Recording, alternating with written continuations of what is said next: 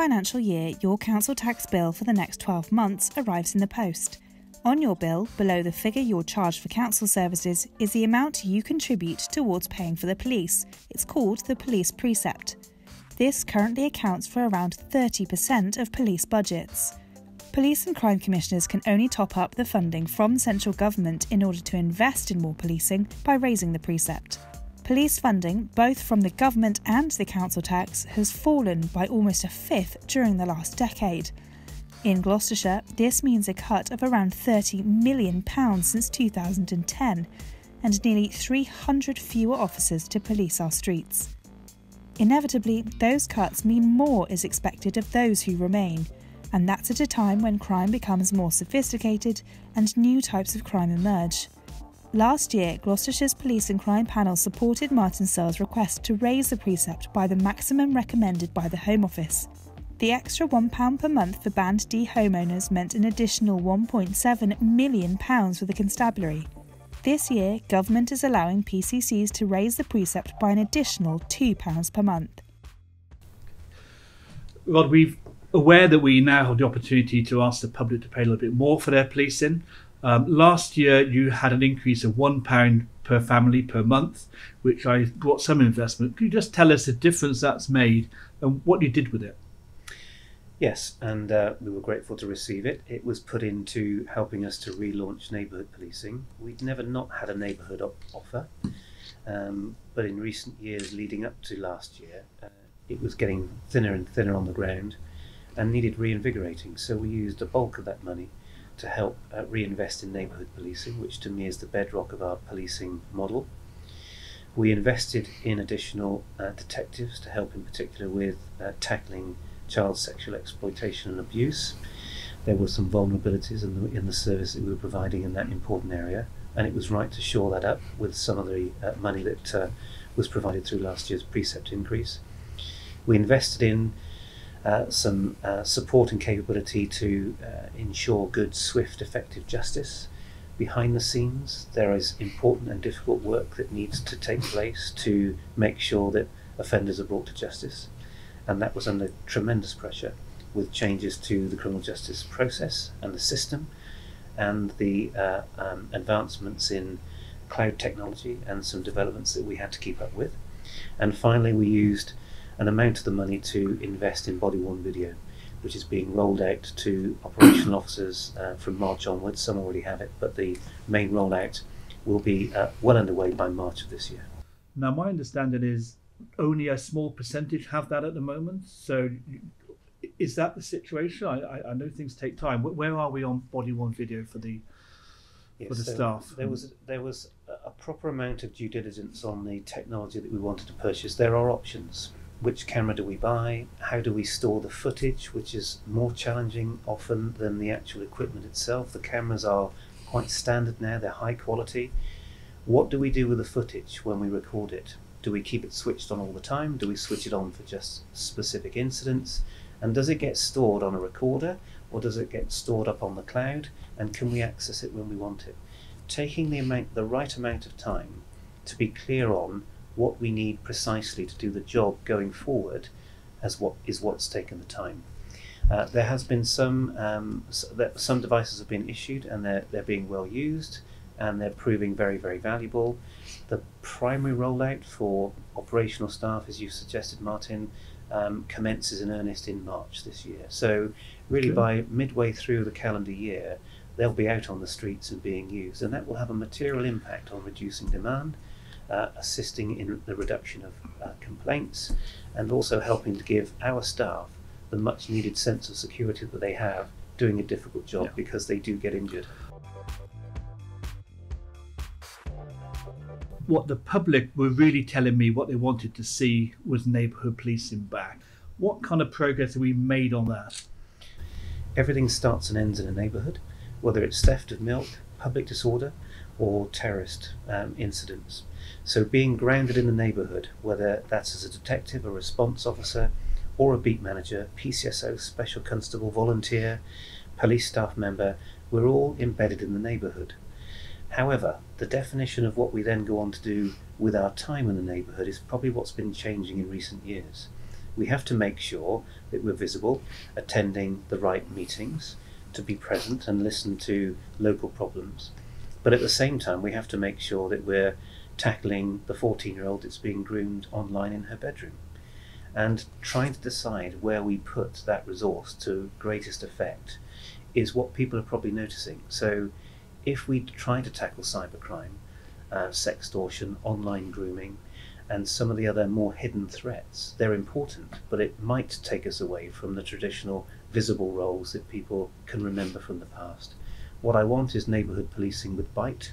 That means neighbourhood teams should be alive to the threat in their local area, whether that's from an organised crime group member, from a care home that needs support and visibility, through to schools, visits, and tackling antisocial behaviour and a whole raft of other things. We're there to do a job to keep people safe from harm. So we're progressing well, and with further investment we can do more. In the consultation that I've been doing recently, there's been quite a lot of people saying, I want to see the Bobby on the beat. I haven't seen a Bobby walk down this street for forever, and I don't want to pay. What can we just deal with this Bobby on the beat? You've got lots of officers, or not as many as you want. What is the Bobby on the beat in 2019 as we are now? Well, that officer will probably be busy on their way to a call for service. We know that we've had an increase in 999 calls nationally, and that's the same here in the county. We know that there's been an increase in mental health characteristics in some of the calls for service that we have. That requires more time to deal with extra vulnerability. And the radio is still going. Calls for service still keep coming in. We know that we're expecting a lot from our officers when they get to an incident, even if it's a more traditional crime type, let's say a burglary, a theft, a neighbour dispute. They still have to look in the cupboard for food in case there's child neglect. They still have to look under the bed in case there's cash for money laundering. They need to make sure that the dog isn't dangerous under the Dangerous Dogs Act and doesn't maul a neighbour in 3 months' time. And then they've got to do the job they're there for in a compassionate, supportive and efficient way with the radio still going. They're generally single crewed and the demand is great. When they're not doing that, they will be present in our communities. They'll either be with a victim, a witness, dealing with an offender, or going from one job to another. There will be capacity for them on increasingly rare occasions to go on patrol and to be present. That's the primary purpose of a neighbourhood offer, to make sure that we do protect to some extent a beat manager, a schools liaison officer, a beat officer, a schools beat officer as we call them now, PCSOs, special constables to be present, but they're there with purpose, so they will be working hard whilst they're doing it. People are not particularly impressed with the 101 service, and sometimes they express to me, well, frequently, that contacting the police, getting that contact into those busy officers can be quite difficult. And you're asking for about £500,000 extra to improve that and other services. Can you just tell us what difference that would make if we invest in making the police more accessible? Yes, there's a couple of points I'd like to make. The first is that the nature of the way in which the public prefer to contact us is changing. Of course it's evolving and adapting. Some people want to contact us by text, some by email. Some want to compare us to what it's like to use their online banking service, and they want it to be almost without a person. And that needs to be slick and accessible for them 24/7. Some people like to still come into our front offices. Some people like to phone us. Some people like to talk to us on the street. So our channels of communication are broad, and it's very difficult for us to close any one of those channels down. We have to keep them open, but shift resource into the ones that are changing the most and placing the most pressure so that we can give the best service. Now, making sure that we've got money to invest in those channels of communication is what we're working on. That's point one. The second point is that over time, we want to make sure that the experience for people when they speak with us is compassionate, it's timely, and it's appropriate with a view to service recovering the reason they've called us. And in the past, I think we focused on responding, getting to the incident and trying to repair it afterwards. What we want to do is have proper encounter with a member of the public who's requesting a service from us, so that we can resolve it at the earliest point in time. That requires a more customer care approach, a more compassionate approach, and I'm afraid to say, on occasion, additional resource.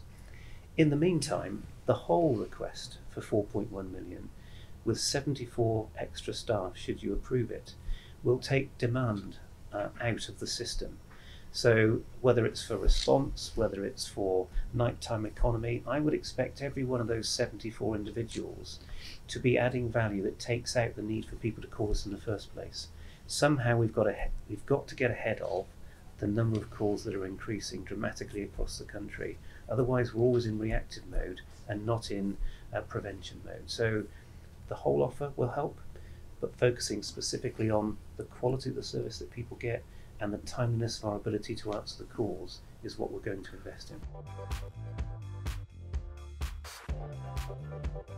Which moves me on to the main area of investment in the letter you sent to me, which is around safer days and nights, I call it. I mean, everybody in the county, whoever they are, has the right to feel safe, both day and night, whatever they're doing in the county, as long as it's lawful. And you've indicated you'd like to spend nearly £2.5 million extra in that area, which I absolutely welcome. And I want to support this. What will the difference be for the public? Because it's a big investment, okay, against £30 million loss. It doesn't sound so big, but what will they get for that money? What will they see?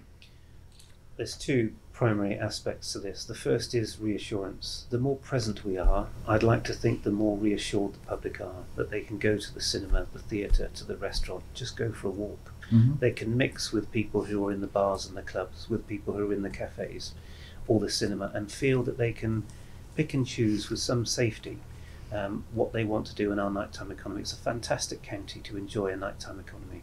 Why wouldn't we allow them to do that with a sense of security? So presence is important. The second aspect is that, if I give you an example, Martin, I spoke to a colleague some months ago now. She was single crewed initially, on foot in the nighttime economy. There was a nasty assault by an individual who was drunk, possibly under the influence of drugs, who'd assaulted an individual who was now in need of medical attention. The offender is walking away, is bigger than her, and was aggressive. The victim was lying in a doorway that needed attention. There was evidence that needed securing and witnesses that needed speaking to. A single crewed officer has a decision to make. Now, of course, they'll go straight to the victim to make sure that they're, if they're bleeding, they triage the bleeding and they give medical care. But once that's secured, what does that officer do? Do they secure the evidence, secure the witnesses, or go after the offender? And she did all of that in the right order, went after the offender and was assaulted, punched in the face. It actually turns out she was assaulted twice that night on a night shift. Mm-hmm.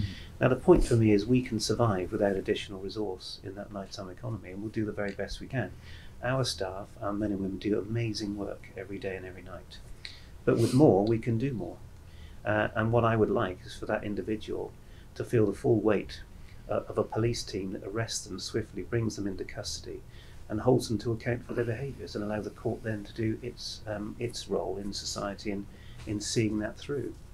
It's not acceptable for that sort of behaviour to take hold in our county, and I want it addressed. Will they see a real difference? Because I get the impression this is quite important to you. It is, and we're hoping to invest with the money in what we call a support group. It's we have. What is a support group? I know I'm a former officer. You know that. I think I know. Maybe I don't. It's a police term for a sergeant and 6 officers who are very well trained to work together. They're often used. They're used for many things.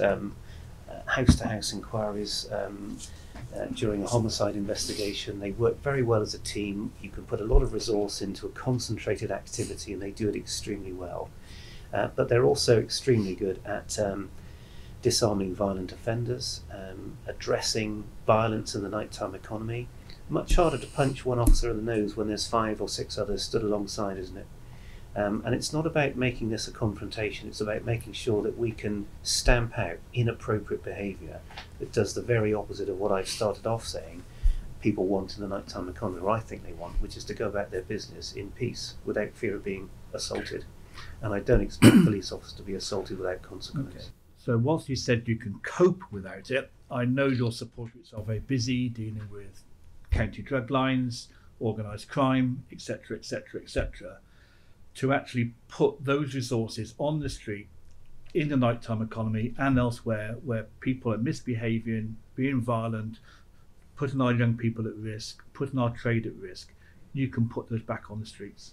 We have 3 support groups in this county at the moment. They're almost exclusively used for tackling the dangerous drugs network, county lines, organised criminality, exploiting young people, using extreme violence to peddle drugs and traffic people. That's important and noble work. If they're doing that, they're not in the nighttime economy. So what I mean by saying we can cope without them is that I think there's a gap and it doesn't sit comfortably with me. My responsibility is to keep people safe from harm in the county. With more resource and more money, I can do more, and I think the communities of this county deserve it. One of my priorities right from the beginning was to understand our roads, the safe and social driving. I think we have the right to use our roads, you know, that they are there, we pay for them, it should be a pleasant experience or not a bad experience, that's for sure. And some good work's been done on that by your staff and also by the fire service and the county council and others. A huge amount of work to make our roads safer.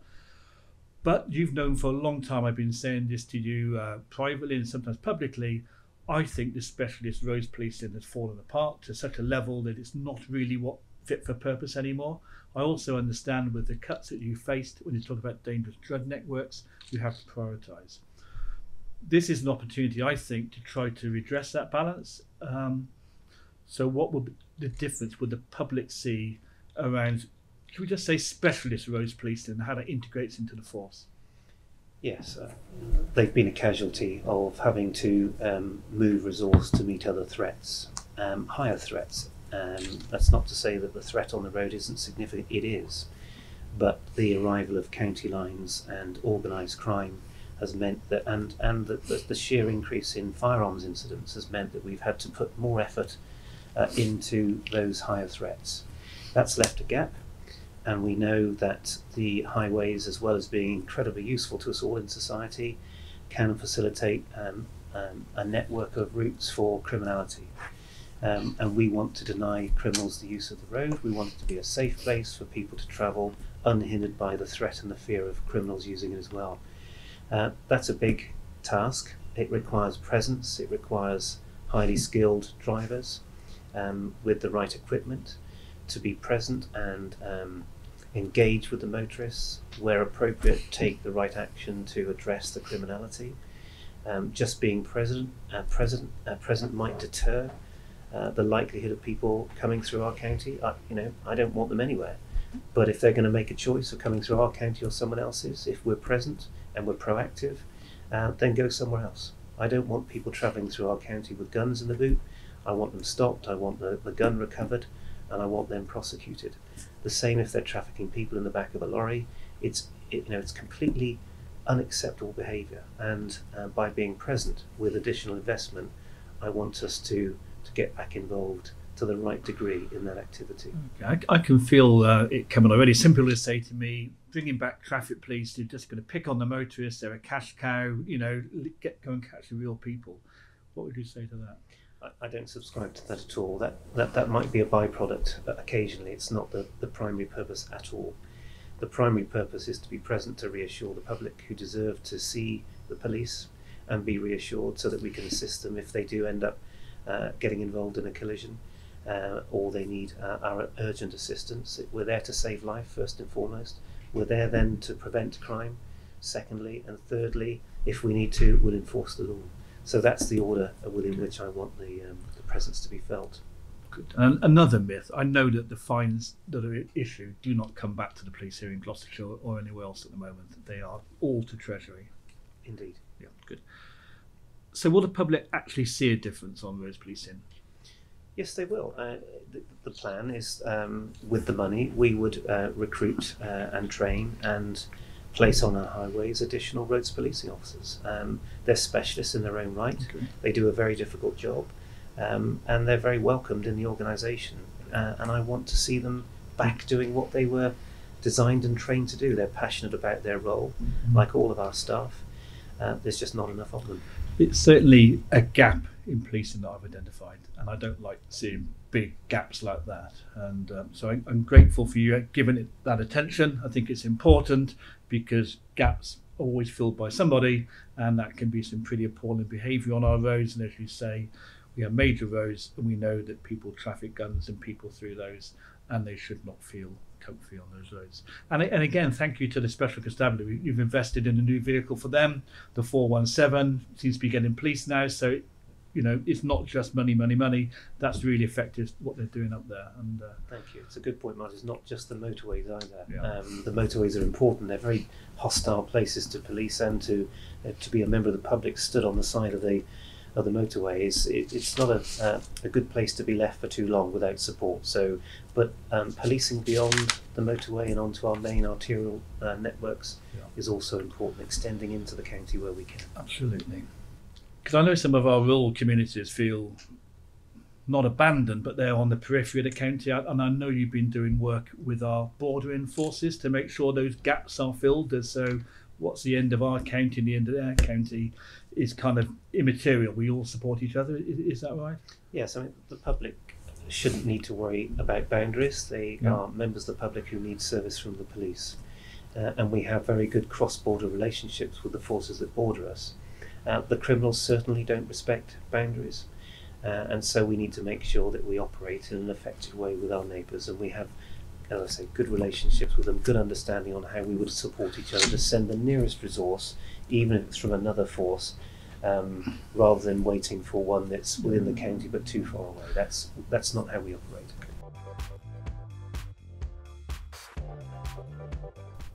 For some time, I've been working very closely with the elderly community. Those are the most vulnerable people, and I've been quite horrified by some of the offences that are committed against the elderly and the more vulnerable.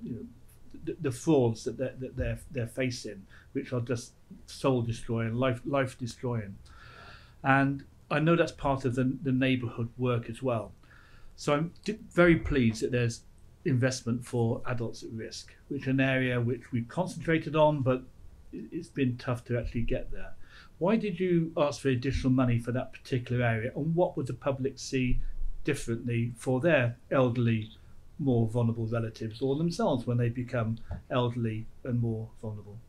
Well, quite rightly, there are obligations on many of us, particularly the police, in relation to the Adult Care Act, and we want to make sure that our obligations to protect vulnerable elderly members of our community are in place. We know that there's an underreported amount of individuals who are being, as you quite rightly say, Martin, seduced out of their money, defrauded out of their money, threatened out of their life savings. They're soft targets on occasion, and the impact of that can be devastating for an older person, and it can lead to depression, mental health, and in an extreme case even potential premature death because of the shock that is caused. So, getting underneath that to understand the full extent and making sure that we're doing absolutely everything we can to equip people as they get older to look after themselves and know where to go for support is the thrust of what we're trying to build in the county. Again, there's some tremendous work going on, multi-agency work, and great work from charities to support the work that we're doing, which I know is supported through the Commissioners Fund, but I think there's more to do. We've been here before asking for increases. They've not been quite so significant as this one. But I can recall going back several years now, I think it might have been 13, 14, I'm not quite sure, where the Council Tax Precept was raised by, I think, 2% at that particular time, maybe slightly more. I think it was 2%, on the back that you would improve the force's response to cyber-related crime. We were the first force in the country, I think, to say cyber-related crime would be a priority for the force. At that time, it was my assessment, you may share this view, that we were pretty, or the force was not well prepared to deal with the offences taking place online, the grooming that's taking place on the iPhones, the iPads. So here we are again. You're asking for a very small increase in cyber-related investigations. Is that because, well, let's do that. Was that investment worthwhile? Are we still good at it? We are good, I believe. And have we delivered on that one? Yes, we have, and I say that, I hope, with some humility and no complacency. But we are a forward-thinking force when it comes to our approach to digital investigations and intelligence, DII, it's referred to in policing. We know that cybercrime, cyber fraud, sextortion, cyber-enabled crime is on the increase, and it's complex, and it can occur and originate from outside, not only of the county, but outside of the UK. So there's a complexity on how you get to the offender to either prevent it or bring someone to justice, and that requires specialism. But the request in relation to the proposal here, Martin, is more about resource to help us sift through the enormity of digital data. So I was speaking to some of our colleagues from the rape and serious sexual offences team not long ago.